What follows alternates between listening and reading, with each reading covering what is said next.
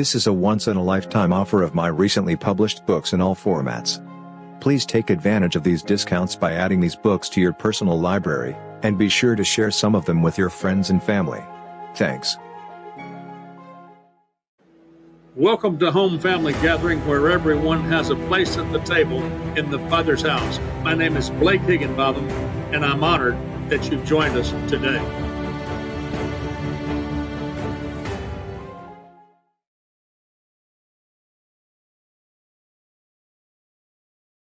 I'm going to be reiterating a word that I released in part today, and I'm in obedience to Holy Spirit, I'm going to release it not as a prophetic insight, but as a prophetic word for us. And I believe that what I'm going to share with you today is going to activate this word in your heart. It's going to encourage you. It's going to empower you. It's going to embolden you. It's going to, in every way, resonate with what you're already hearing by the Spirit and bring great confirmation, and even be reconfirmed over and over again, starting today, for whatever period of time that this Kyrios moment represents. But I want to start by saying acceleration is what I've been hearing, a prophetic insight concerning acceleration. Acceleration in depth and width as it pertains to the Ekklesia Rising and the forward advancement of the kingdom on earth as it is in heaven. The process will include detestation for the purpose of manifestation, and manifestation for the purpose of glorification. The process will include detestation for the purpose of manifestation, and manifestation for the purpose of glorification. That's what I heard. Detestation is intense dislike of the way things are, and I like to call it Holy Spirit dissatisfaction. If you haven't experienced a Holy Spirit dissatisfaction, I believe you're about to experience it. But I believe if you have been experiencing a Holy Spirit dissatisfaction, that you're going to move toward manifestation. In the Greek, manifestation is apokalupsis. Apokalupsis. Where have you heard that word in the English? Apokalupsis. What's another word for apokalupsis? Our proper pronunciation is apokalupsis. Apocalypse. What does it mean? Disclosure, appearing, coming, lighten, manifestation, be revealed, revelation. So the apocalypse or the apokalupsis that we need is the manifestation of the sons and daughters of Yahweh. For the eagerly awaiting creation waits for the unveiling. Another translation says manifestation. Another translation says unveiling of the sons and daughters of God. That's in Romans 8, verses 19 in the New American Standard Bible 2020. Listen to this. For the creation was subjected to futility, not willingly, but because of him who subjected it, in hope that the creation itself also will be set free from its slavery to corruption into the freedom of the glory of the children of God. Hallelujah. For we know that the whole creation groans and suffers the pains of childbirth together until now. And not only that, but we ourselves, we ourselves,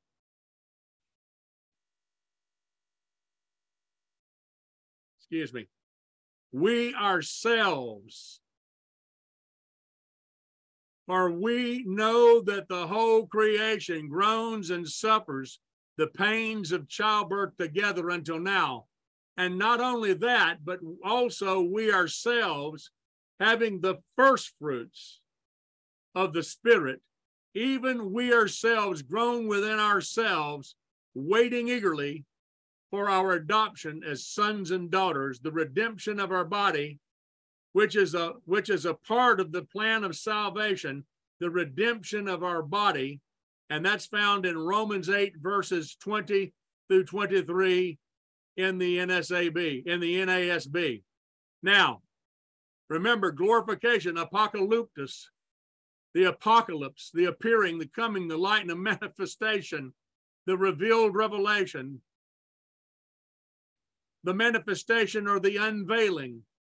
It's all of creation is, listen, he subjected all creation to futility, not willing to, but because of him who subjected it. And I want you to hear this part, in hope that the creation itself will be set free from its slavery to corruption into the freedom of the glory of the children of God. And all of creation is still groaning and suffering the pains of childbirth together until when? Everybody say it, now. Until now. Let this word be activated in you right now, until now. Not until sometime later, but until now. And not only that, but we ourselves having the first fruits of the Spirit. Even we ourselves groan within ourselves, waiting eagerly. That's what I believe being the Holy Spirit dissatisfaction of detestation that's been going on for the adoption of sons and daughters, the redemption of our bodies. Now let's talk about glorification for a minute. Remember, the process will include detestation for the purpose of manifestation and manifestation for the purpose of glorification. Glorification is to make glorious by bestowing honor, praise, or admiration, that they all may be one, just as you, Father, are in me and I in you. Oh, hallelujah. That they also may be one in us, so that the world may believe without any doubt that you sent me. I have given to them the glory and honor which you have given to me. What did he say? I have, present tense. I have, present tense, given to them the glory and honor which you have given me. I've shared it with them, that they may be one, just as we are one. I and them, and you and me, that they may be perfected and completed in one, so that the world may know without any doubt that you sent me, and that you have loved them just as you have loved me. What did he say? He says, I've given them the glory and honor that you gave me. And I want you to know that I want them to know that you love them just as you've loved me. Father, I desire that they also, whom you've given to me as your gift to me, may be with me where I am right now, so that they may see my glory, which you have given me because you loved me before the foundation of the world. O just and righteous Father, although the world has not known you and has never acknowledged you and the revelation of your mercy, yet I have always known you, and these believers know without any doubt that you sent me. Hallelujah.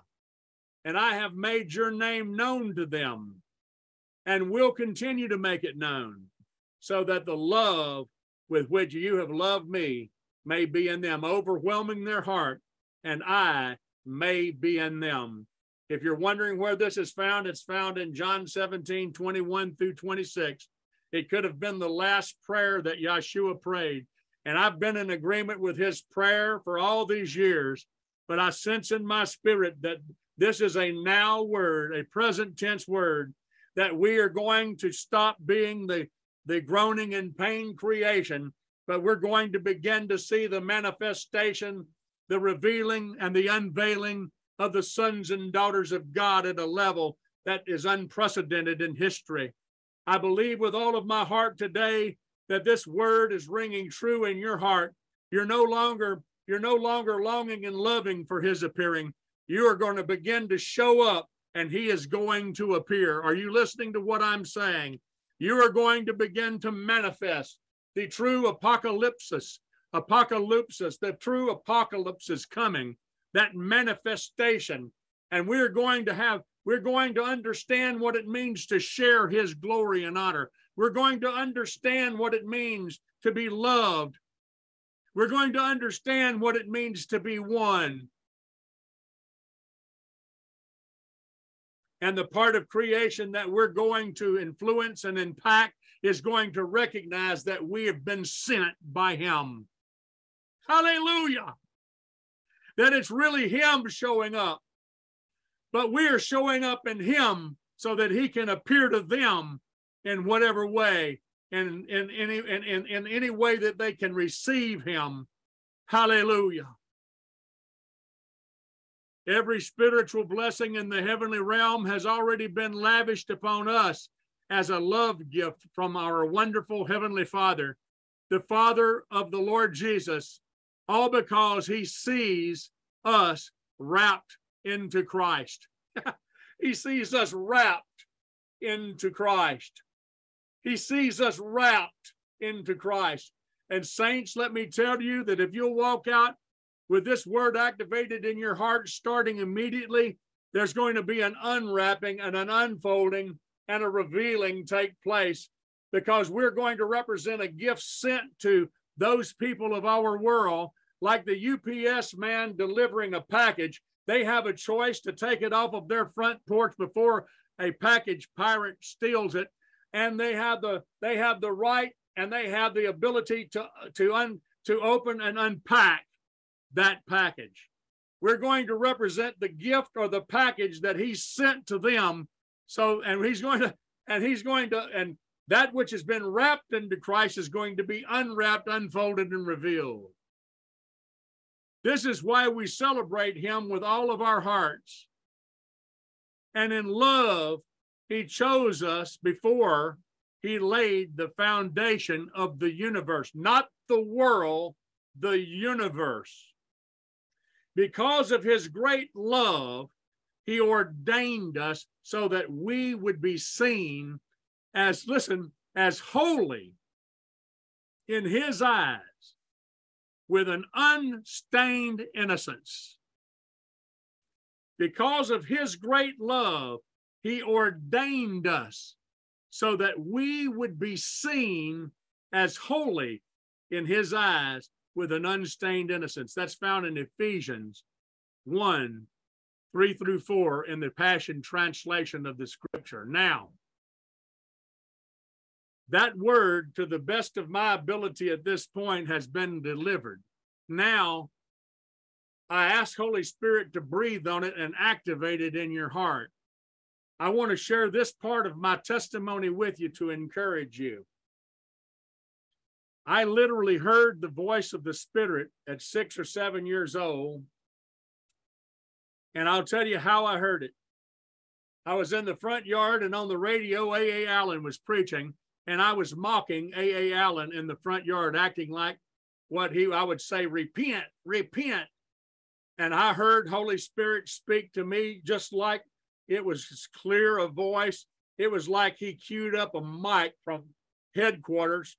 And he said, don't mock my men, because one day you're going to be one of them. And let his finger off of the button. And I said at that moment, I said, okay, I don't know who that was, but whoever you were, I'm going to pay attention. So I never mocked his men again from 6, 7 years old.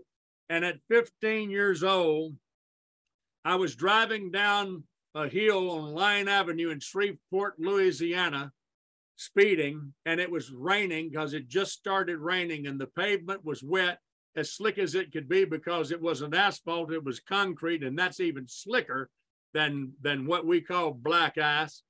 And I was building up momentum in a 3-speed 63 Rambler station wagon, and the light turned from yellow to red, and I saw headlights that were already speeding up the hill on my right to go ahead and take advantage of the traffic signal, which was green for them, red for me.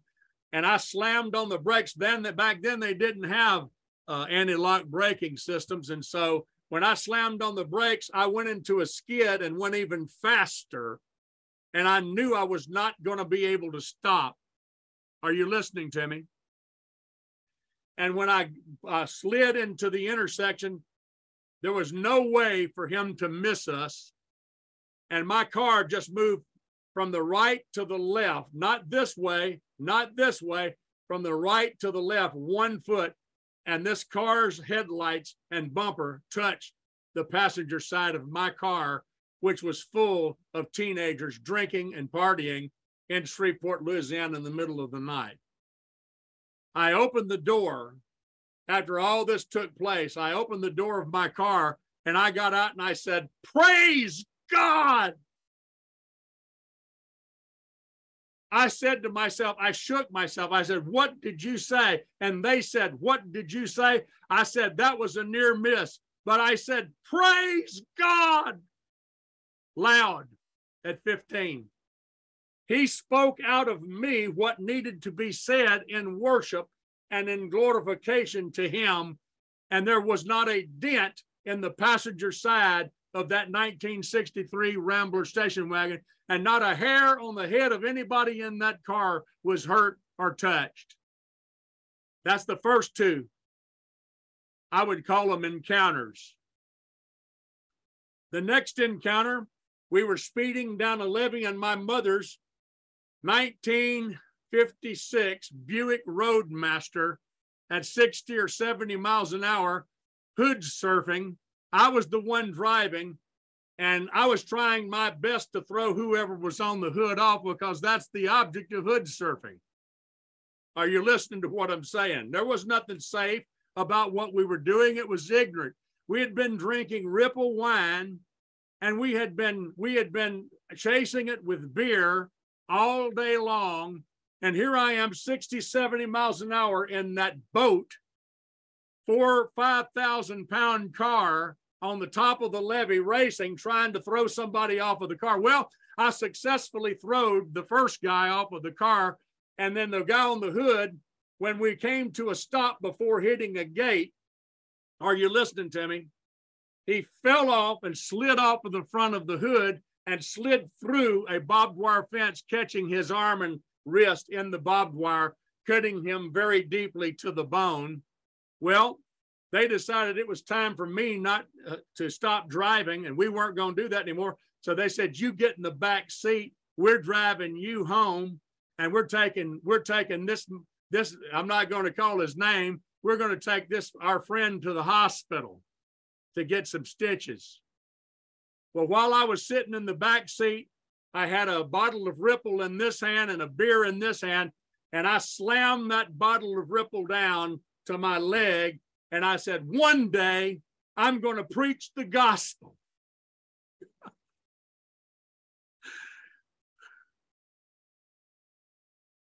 And they said, "What did you say?" They said, "What did you say?" "One day I'm going to preach the gospel." And they said, "He's lost his mind. Let's get him home as quickly as possible before he goes crazy and kills everybody." And let me tell you, that was 1 year to the day that I heard his voice again. And I want to say this to you.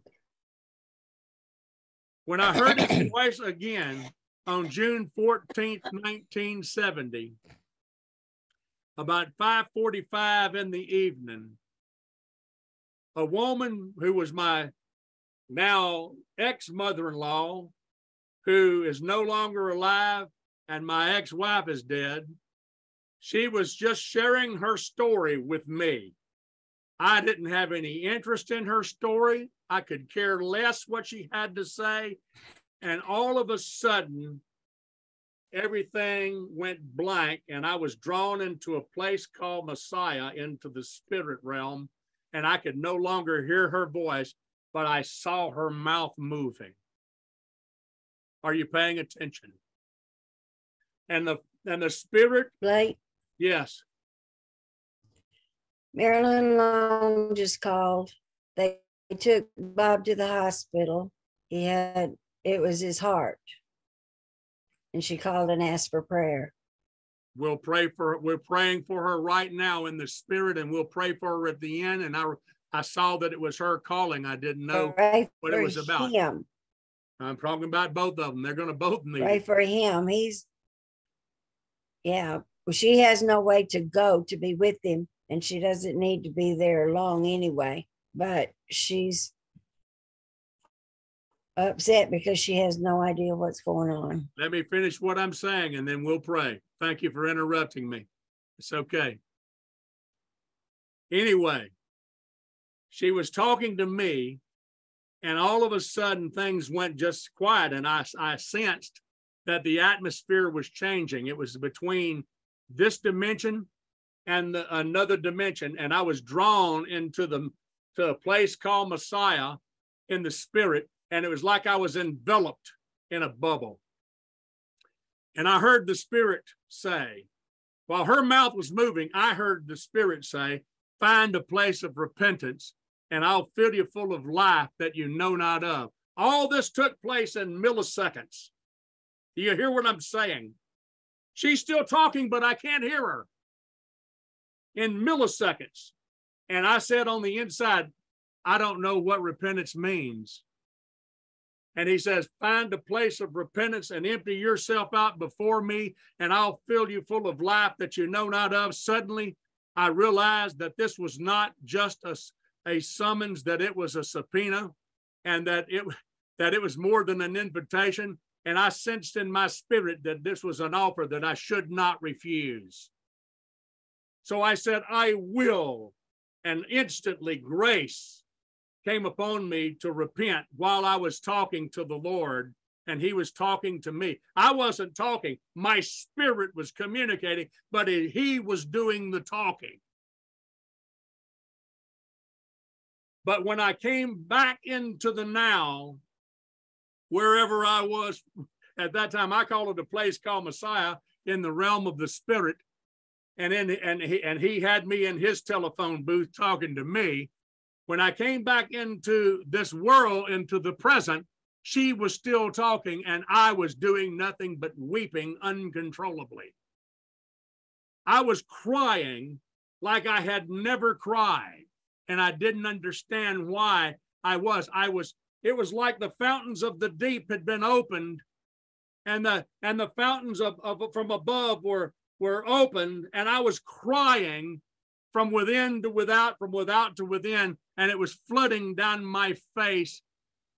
And she said, Blake, I hope that I haven't said something that offended you. I said, ma'am, you haven't said anything that offended me. I couldn't even hear you. She said, you just kind of blanked out for a few seconds. Do you understand that there is no time and space in the spirit?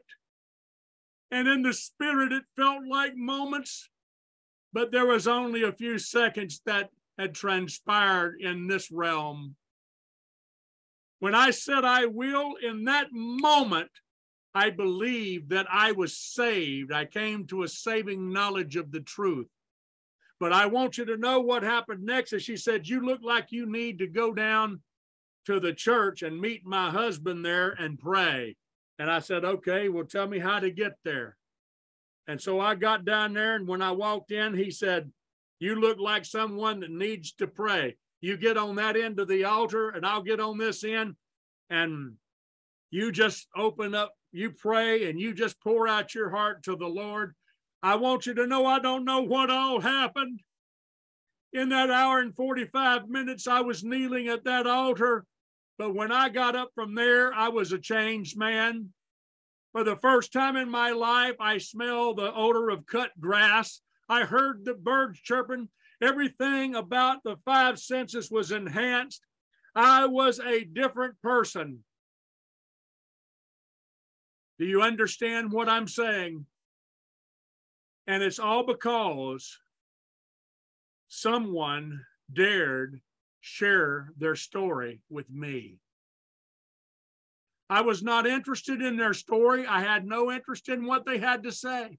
But because they took that opportunity to step by faith and share their story, Holy Spirit completed what he started a long time ago in my natural life at 6 and 7 years old, and the voice that spoke to me from the place called Messiah, enveloped in that bubble in the spirit, was the same voice that spoke to me in that front yard on that day over 10 years before.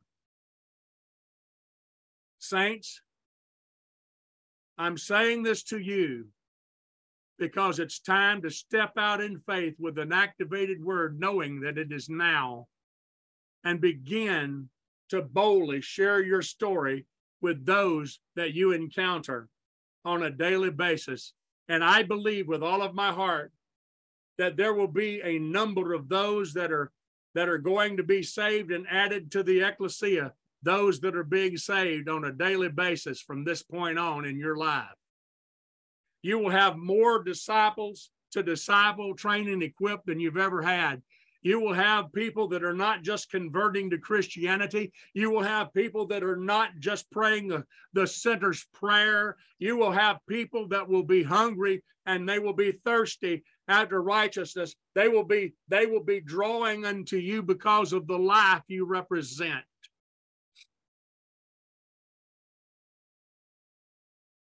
Hallelujah. Father, in obedience to your voice today, I've done the best to deliver this word uninterrupted. But even with the interruptions, Father, the words of this message carry a lot of weight, and the words of my story is supernatural. Touch the hearts of those who heard it, and activate them and encourage them and embolden them to go out and become effective, bold witnesses for the kingdom of Yahweh. And Father, we believe that this groaning and travailing and pain until now is going to subside, not only in us, but in others. Father, we declare today that the manifestation, the apokalupsis, the true apocalypse, the manifestation, the revealing, the unveiling of the sons is taking place right now in planet Earth. I declare it, decree it, and call it done. Thank you for visiting us today. You're always welcome. Until next time, this is Blake Higginbottom with Home Family Gathering. You can find all of my books and music at booksbyblh.me and musicbyblh.me. Again, thank you for listening.